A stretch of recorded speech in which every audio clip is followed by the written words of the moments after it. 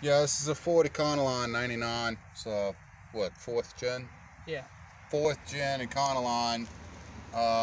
Charging system problems. Sorry about the crosshairs on the camera. A welding machine arc fried the actual lens, so it put a permanent mark. I guess it was. I guess it's time to start experiencing electrical problems. So why are we making this video? Well, we're making this video because we got to jump because we had dead batteries. We had dead batteries because we had a problem with the alternator not charging up to par. Alternator was only charging 13 volts, somewhere in that neighborhood, and it decided, voltage regulator would decide to quit when it wanted to. And then when we took it out, we figured out that at one point the alternator was overcharging, so it killed the battery. And then on top of that, when we got a jump, for some reason, the system overcharged. In other words, too much power came in to the vehicle through the leads. I guess maybe combined with the alternator for the length of time that it was running. So, subsequently, we started a series of electrical problems on a vehicle that's never had any electrical problems like that, ever. So we wound up in the instrument cluster of all places to document and notate that this is some type of microprocessor right here that is responsible for all your instrument cluster and all your gauges. Well, turns out ours had a big puff of smoke come out the top of it. We also burned up this Pioneer in the process of trying to jump this vehicle out to get it home in an emergency bind.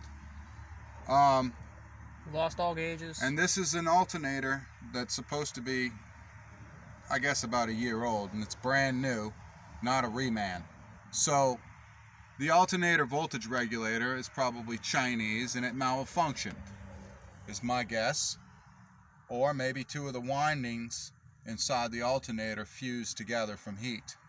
Whatever the situation is, it caused serious electrical problems, and it even burnt up a spot here. Let me see if I can get this down. Spot here in the instrument cluster, causing us to lose a lot of gauges, all of them actually. Yeah, you can see the solder. And I soldered it back together. That caught on fire and plumed up, or just burnt up like a cigarette lighter. And we soldered a lead back, and that was our, I think, black and white wire here. That killed the entire instrument cluster. Then we had problems with the lights not working. Then we noticed the alternator wasn't charging at all. We noticed we didn't have a battery light. We lost the battery light, but we got it back. And as soon as we got it back, subsequently, just like Toyota and some other vehicles, they use an excite wire or an excite light. So the alternator, even though it's broken and it's going back to the auto parts store, would not charge even the measly 13 volts after we bought a new battery. So we were wondering, well, now that we burned up our radio, now that our instrument cluster is not working right, and our gauges none of these gauges were registering, none of them. Now we have our oil light. Weren't we supposed to have something up here? No, we weren't. Okay. And we had no airbag light either. Yeah, we lost an airbag light. Turns out the airbag light and the battery light are on the same fuse. Number 14. Number 14 down in your box below. If you got like an 03 at a 97 maybe, something in that year range. Even that year range, but this is 99. And if you lose the 5 amp fuse between the battery light, and it also controls the idiot light for the, like I said, whatchamacallit? The airbag, yeah. The airbag, you're going to lose charge to the alternator altogether. So that's a note to self and a note to YouTube, that if you lose that wire, or if you lose that light itself, or that fuse, you're going to lose. If you got no battery light, you've got no alternator. Correct. So you're going to lose the excite wire to the alternator. the excite wire is one of the wires that go into the field. So we didn't have that. So now we finally got some charge out of this alternator, but it sure does whine and make noise, and we got to get it out of here before we burn up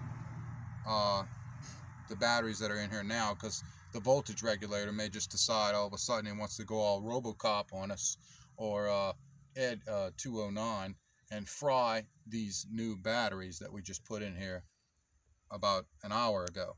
We couldn't find hardly anything on the internet, and it's so hard to navigate the internet because you got know-it-alls everywhere.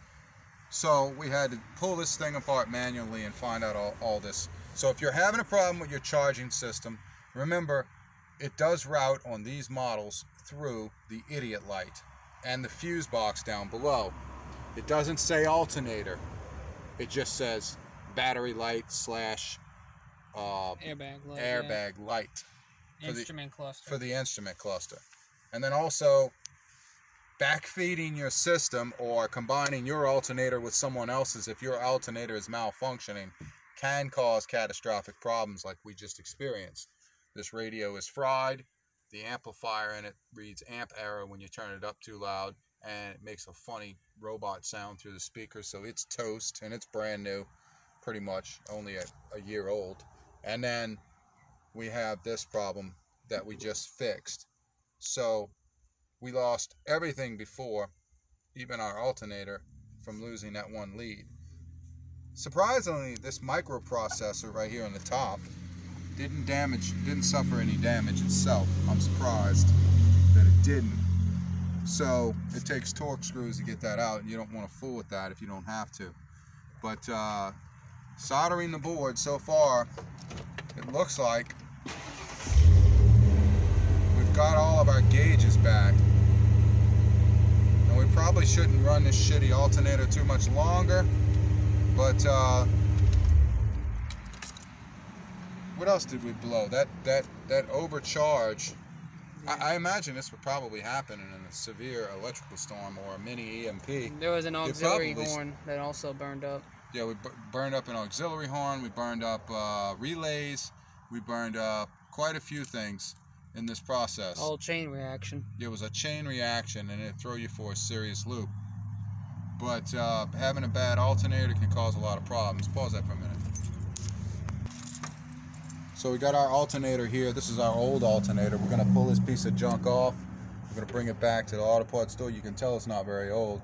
This engine is I got other YouTube videos showing where I put this engine in. This is a used engine with 140 or 130,000 miles on it, and it runs great. It just that alternator caused all kind of problems. So that's your excite wire, isn't it? Yeah, that's like either a field or an excite wire. But if that small wire right here on the top is not plugged in for any reason, that wire, you'll lose all charge. You won't have any charge. You'll just have 12 volts from your battery until it dies, and then that's that. But I hope this video helps somebody who has electrical problems after a jump start, or has been accidentally struck by lightning, or the government bombed you with an EMP bomb, testing out Boeing's new EMP,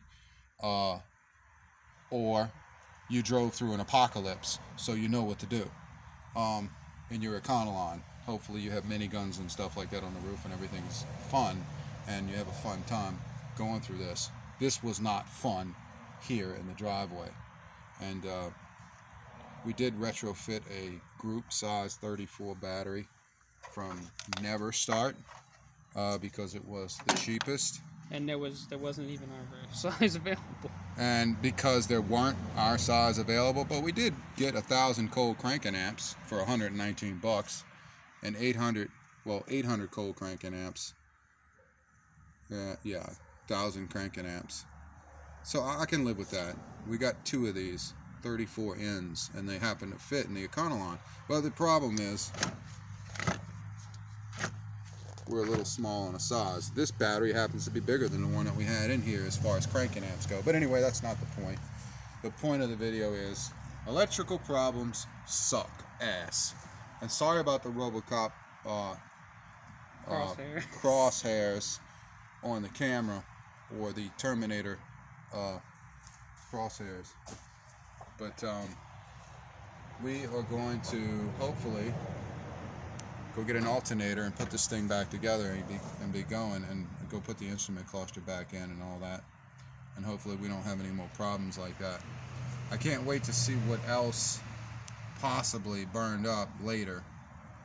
So far, no check engine lights through, so wires that go to sensors and certain sensors. Oh, we did blow a fuse to the speed control. Yeah, the shift interlock. The transmission shift interlock or speed control module. That might have been a bullet we dodged. Yeah, it did blow that fuse, and I don't think it blew the module out because we replaced the fuse and all seems to be working without a check engine light. But also happens to run daytime running lamp module if you have it. Yeah, so we didn't test drive this thing down the road yet, but like I said, we got to do a stupid alternator. But anyway, thank y'all for watching.